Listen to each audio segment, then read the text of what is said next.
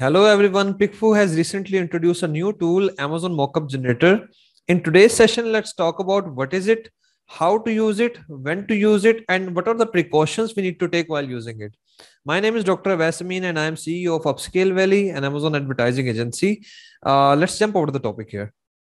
Before than this, with the help of the conventional tools, we used to have the opinion on one particular feature from the Pickfu audience. But there was also a margin of error there. For example, you are taking opinion about the design of a wallet you are willing to launch on Amazon platform.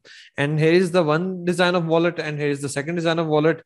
And then let's say after the poll of maybe 50 people to 100 people, people are suggesting that they are liking the design B. But sometimes what happens is there's a error, there's a fallacy. What people usually do, they keep more than one variables while doing the poll. So what happens is that you are not sure if people are liking your design B due to the different design or maybe due to a different color, because sometimes you don't bother about this factor that maybe the color can be different of both designs. Maybe there is a special logo there, or there's a special imprinting which is capturing eye of the customer. So you need to make sure that everything is exactly same except that particular variable regarding which you want to take the opinion of the public. So that was in the conventional tool. And what we used to do was we used to keep everything in the image same, and then testing each variable at a time, doing multiple testing. And then again, there was always a lag there. What was the lag? Basically, you're not sure what impact the price is going to put on the public opinion. So let's say I'm saying that here is the design A and here's the design B. Which one would you like to buy? And people are suggesting about design A. But then there was also the second fallacy, the second mistake which people used to do, that was they did not mention to the audience that this design which you are liking more cost maybe $15, or let's say I would say for $50, and this design is $35. What impact that pricing factor had on the public opinion, that was a factor, that was a thing which people used to miss while doing the Pickfu poll. So that's very important. And then again, the third element, what's the rating is going to put impact on your opinion on public decision. So we used to factor in usually one KPI, one metric, or we used to do perfection in maybe images or maybe the title stuff, or maybe one component at a time. And if we wanted to get a collective opinion, an opinion about, let's say in the search result, your image, your listing image, title, price, rating, and number of reviews. These five factors are visible at the search result. If we wanted to get this kind of opinion in which all these five factors are being shown together of both listing, we had to go to something solution which is similar to the mockup stuff, and that was definitely hard to go with. So here, this mockup generator tool, it's kind of amazing what Pickfu is offering, and it has decreased the amount of hassle to a very bare minimum level. So let's jump onto the screen and see how we can use that. So here is the page, Amazon Mockup Generator, and here is the option to add the products. Now I'm going to take example of two products. Here's a famous product one, which is stress ball. I really like the design variability, the product development in this particular niche. Now, around 2 years back, this was the common product. This was a common design available along with this kind of design. And yes, again, this one, this design. These were the common designs around 2 to 3 year backs. Now let's copy this S in here and put it here. I guess we can add multiple essence, up to 8 essence, I believe, at the same time. And then let's go to the this one. This guy has done an amazing job. He has merged the pop-up factor and then the stress ball factor together into a product, and that has made it a bestseller choice, which is amazing to see. So I'm just copying its S in here as well and pasting it here.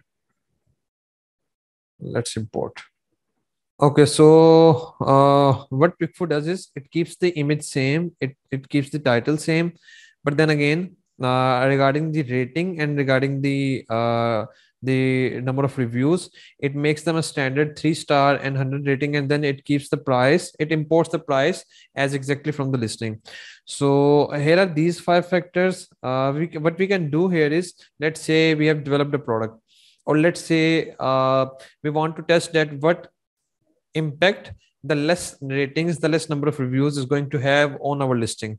Let's say our competitors, majority of the sellers in the niche, they have reviews maybe more than 1,000, and we make our reviews here maybe 300, 200, and then we are going to track what is the conversion of the audience for our listing, for our design particularly. And then we can always increase our ratings to 1,000 and 1,100 maybe, keeping it kind of same, keeping it maybe you would say in three digits, let's say 1,700 of the competitor and 1,100 of ours, to see what factor this particular rating element or this particular number of reviews element is going to bring on the conversion of our listing. Then again, we can always test multiple price, and we can see, let's say if we are increasing price by $2 or maybe by $5-10, or decreasing the price, making it market competitive, what is the difference in the conversion which we can observe here. About the title part, I don't believe this Pickfu poll generator can do the justice here, to be honest, because there's a difference in the, there's an impact of the keywords being included in the title. Then the keywords being added in the title and their placement in the title has a direct relationship with the search results show up of your product against the relevant keyword, or the keyword which are in phrase match or broad match to the keywords which you have entered in the title here. So I don't think it can justify the algorithm part, but definitely it can justify the customer selection or the customer decision maker part. So about the title, I would say this mockup generator would be able to do half justice and would lack in the second half part, which the algorithm covers up. But then again, except other than that part, it is a very good tool to cater or to get the answer of multiple questions. The impact of rating, let's say what's going to happen if your rating is going to switch from 4.3 to 4.2. Let's say what's going to happen if your reviews shift or upgrade from 3 digits to 4 digits.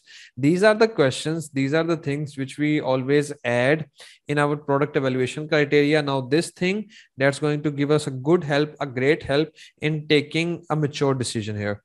So let's discuss the possible scenarios. First scenario is I keep the title same, I keep the rating same, I keep the price same, and I improve my image, and I need to check what better impact my image is going to have in the conversion. Second possible factor is if I have developed a product, if I have developed a couple of features by reading the negative reviews, by doing some social listening, then let's say in this scenario, this is the case number 2 basically. So what this new image or new product development or design is going to have an impact. So rather before jumping into the product production part, I would take these polls as the validation element, as the social proof in which design public is majorly interested, and is it worth to proceed with this design, is it showing a tangible improvement in conversion or not. So these are some important questions. Now let's see the third scenario. I have competitors in the listing which are usually have a number of reviews 1,000 plus. So I would check and compare the rate, the number of reviews. Let's say the competitor review number is 1,500 and mine review number is 300. What a conversion, or what inclination, what percentage people are interested in purchasing my product. Then I would increase the number of reviews to maybe 800, and then I would increase the number of reviews to maybe increase the number of reviews of the competitor to maybe 1,800 or 1,900. And for my reviews, I would do it like 1,100 or 1,200 to see if I keep my sales velocity and my review velocity pace high and enter into the 4 digit review number, what impact is it going to bring. So these are the multiple facets which we can check with the help of this mockup generator now. And now this is the unify listing tool. it simply says that you need to this is the same thing which I was telling you as the first mistake which people do while using Pickfu. What Pickfu is suggesting that keep the price, reviews and ratings of both listings same, so you are testing on the basis of title and the images, and that would give you an unbiased result. And that's a very true statement here. So let's say whatever is the condition here, we proceed to the import to poll builder, and here we would pick up the build from scratch instead of use poll builder here. And this is the question which I usually prefer to proceed with. If you are shopping on Amazon, which product would you click on? That's the first thing. Now, regarding the conversion part, that depends upon your other images, your A plus content, and then again your first reviews, and all these factors. Definitely, we all are doing FBA here, but then again, your shipping time and some other stuffs. So this is the, I guess, most relevant question: which product would you click on? And then proceeding to the next step, you can adjust a couple of things here. You can add a couple of questions if you want to. Regarding the audience targeting, usually people go with the general audience option. What I would suggest here is you should have an ideal customer persona of your target buyers. You should have an avatar of your target buyers. What is their age group? Where do they live? What are their hobbies? What are their activities? What things they like? What things they hate? What is their I would say maybe what are their monthly earnings? Such a kind of question. You should have a sheet of your target ideal customer persona here. That's very important. That helps you to resonate with your customer, and in the effort of branding, in the effort of creating picture, writing content, and doing the development of the product. So that's something which I would suggest here. And I would suggest, if you have made that thing already, if you don't have that, then definitely you should go with the general audience option. But if you have made up that thing already, then I would suggest you to go with the custom audience option and select the relevant traits as per your ideal customer. And then for the audience size, what I usually select is the number of 50. And instead of doing 100 or maybe 200, I would select the number of 50 and do 4 to 6 tests, keeping one variable, all the other variables same, and testing one variable at a time. And then reading the responses and observing if there is any glitch, or if uh, it is showing that the result is biased due to a couple of other factors which I forgot to unify. Then I would go again, make sure all the other factors are unified, and then I would run the poll again. For example, if we are doing a testing on a wooden stool, and let's say both stools, their color is different. Let's say one is lighter and the other one is darker. Then maybe this element can have an impact on making my results, poll results, biased instead of the other feature which I was testing. So I would make sure that before the other feature, whatever is the feature, before testing that point, I would make sure even the color of the wood, one is slightly lighter and other is slightly darker, I would make those same. I would hire a graphic designer and I would make those same, because that's very important to make sure that your results are unbiased, that you are actually able to identify the reason why people are liking this or not liking this. So that's an important point here. So I would choose the audience size 50 and know about the respondents. It's kind of your option if you want to do the study or not. I usually skip this part. And then add-ons, I would always suggest you to uncheck this. Now definitely you can save the $5, but that makes your data public.